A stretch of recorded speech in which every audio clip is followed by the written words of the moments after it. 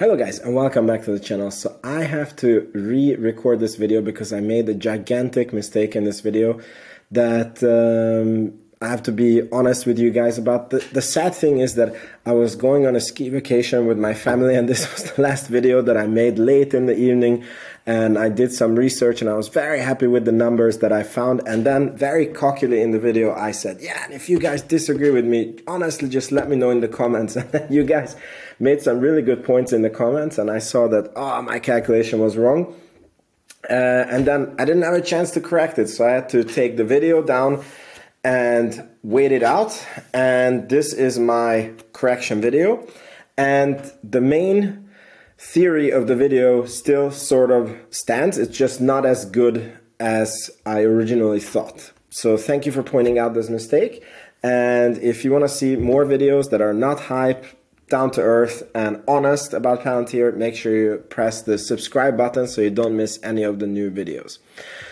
So the point of the video was that Palantir is hiding how well they are doing, and we got a very scary net dollar retention on the last earning. What does it mean? It means that if a customer was spending $1 million with them in 2021, and then in 2022 that same customer was spending $1.2 million, then Palantir had 120% net dollar retention per customer. So this is a very informative thing for investors, because as long as the number is over 100%, it basically means that the company is expanding even without sales, and it shows a very strong product market fit, and it's just a very good indicator. So we as investors want to see that number going up, and it has not been going up with Palantir, but there is a very slightly good, it's not as good as I first thought, but there is an okay explanation on this, and the number is still not bad. So, and I had a conspiracy theory about why I think Palantir is not communicating their true numbers, and that is because I read Peter Thiel's book, 0 to 1. He is one of the co-founders of Palantir. He is one of the best investors of our age. He was an early investor in Facebook, PayPal, obviously Palantir, SpaceX, and many, I think Uber also. Anyways, many companies that are very big. And his main point in the book was that you don't want competition. You want to own companies like Google that doesn't really have any competition, and that's a good business. And Palantir has been very vague about what they're doing, how they're doing it, and I think that this is partially to not create competition. And this is a very wise strategy, right? It's annoying as an investor, but it is a very wise strategy. So I looked through the net dollar retention numbers, which should worry you because it is going down. And then I found that they are not communicating something. Again, this is a bit too strong language now, knowing what I know, correcting my mistake, but it's going to come, so you will understand. And the thing is that for you as an investor to truly understand Palantir, you need to study hundreds of hours of the stock, of their products, and you need to watch videos like this channel.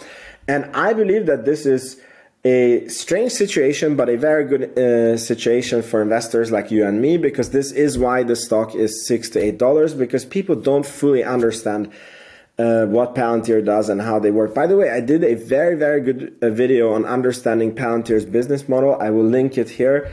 If you want to watch that, it's a crazy good video, one of the best videos I believe I've done on this channel. So currently Palantir is only for the smart investors, only for people like you and me who can, put in the time and study the company and truly understand what is going on.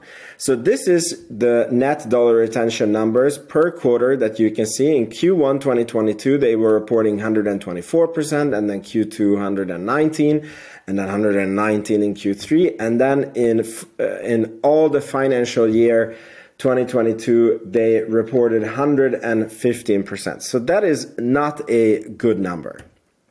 I mean, okay, it's a good number, but it's not good that it's trending down. However, there are growing customers. And this is a very, very good thing. So the question is the net dollar retention something to worry about? And, you know, I really thought it was something, okay? And I had to think and I had to look through their numbers many, many times over. And then I found something. The average revenue per top 20 customer went from 44 million to 49 million. So if you times 49 million with 20, that is the top 20 customers, then you get $1 billion, almost $1 billion, right? That is half or more than half of all the earnings of Palantir, all the total income of Palantir. So we know that Palantir's origins come from the government, and the only reason why they were able to build out the company because the military and some government offices were willing to stick with Palantir and pay why they were able to develop this technology. But let me ask you a question. What is the chance that a company or an entity that is paying 49 million and has scaled all the way to 49 million, imagine that these contracts were probably 10 million and they said, we really like Palantir, okay, let's expand with them, 15 million. And then, okay, let's expand with them again, 20 million per year. And now they went from this to $49 million a year. I don't think that, you know, these relationships are probably very, very mature. And I don't see that this is going to blow up and expand. So that means that the net dollar retention or the expansion of Palantir needs to come from the rest of the company, which is a smaller number. So that means that you have this more than 51%, which is going to be very slow, and this can suppress the growth that you see on the other 50%. And then the company can casually hide this and not talk about this, and only smart investors like you and me will understand. So this is where I made the catastrophic mistake in the last video. So I counted out, this is Palantir total earnings, 1.9 million in 2022. You can see it went to this 1.9 from 1.5 in 2021. And I was digging through the reports, and the top 20 customers was responsible for 880 million in 2021 and 980 million in 2022. So if you look as a percentage of the total income, then this was 57% in 2021 and 51% in 2022. So we want this to obviously go down, and we want Palantir to have new customers because, as I said, they can't really expand with these customers. So then I calculated the net dollar retention on these clients, and it was 111%, which was below the 115%. And this is where I made the catastrophic mistake, because then I looked at, okay, what did the non-top 20 customers bring in 2021 and then in 2022? And you can see that it's a huge jump. So it went from 661 to $925 million. And they went from being almost 43 to almost 49% of the total income of Palantir. And then I shot myself in the foot with this one.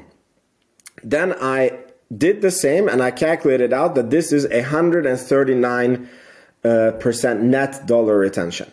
And as you guys pointed it out, this is completely wrong, because this only represents the growth in the non-top 20 customers, and there is new customers in this, and there's a lot of new customers in this. So when I found this mistake out, I did a lot of digging to find out if I can get out the net dollar retention, if they would give enough data. And to be honest, I got very annoyed at Palantir because I was going through the yearly reports, and there's so much change in the data that they report from quarter to quarter to quarter. They're not reporting the same data. And it's so annoying that it was basically impossible for me to find what the net dollar retention is on the non-top 20 customers. This is obviously a really, really important data. And it's probably still a very high number. And let me tell you why. It's because the new customers at Palantir, they bring very little income in the beginning. Probably in the first 1 to 2 years, they even cost money to Palantir. And Palantir makes money on serving these customers, making them happy, proving the value, and then expanding with these customers. That's where the real money and the real margins come in for Palantir. So probably they added, we saw the customer numbers, let's say they added 30 customers, and let's say that the average contract was $2 million. This is the problem that I have no way of telling this, right? So it could be that this number is still insanely high, because if you just take out, 30 customers times 2 million, that would be 60 million. So you still have a 120 something % jump and a net dollar retention. But again, from the reports that they give us, it's impossible to see. However, this number is still probably very, very high, and it's really not possible that Palantir is going to grow more from the top 20. I mean, they are probably going to grow, and that is a very, very good sign, but the growth that we want as investors is not going to come from the top 20 customer. It's going to come from this segment, and this segment is growing very, very nicely.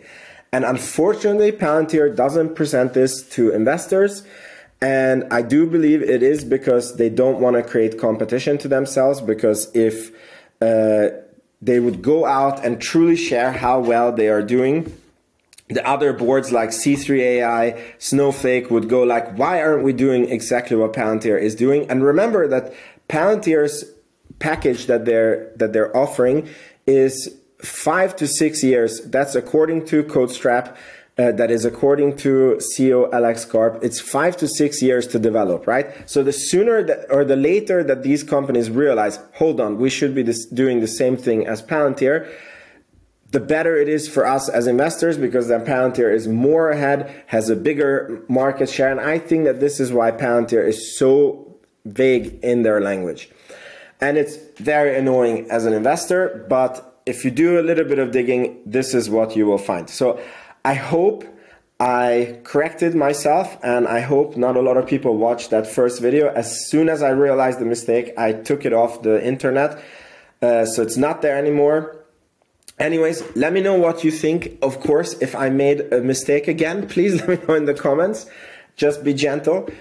I make these videos late at night, and sometimes my brain is not straight at that time.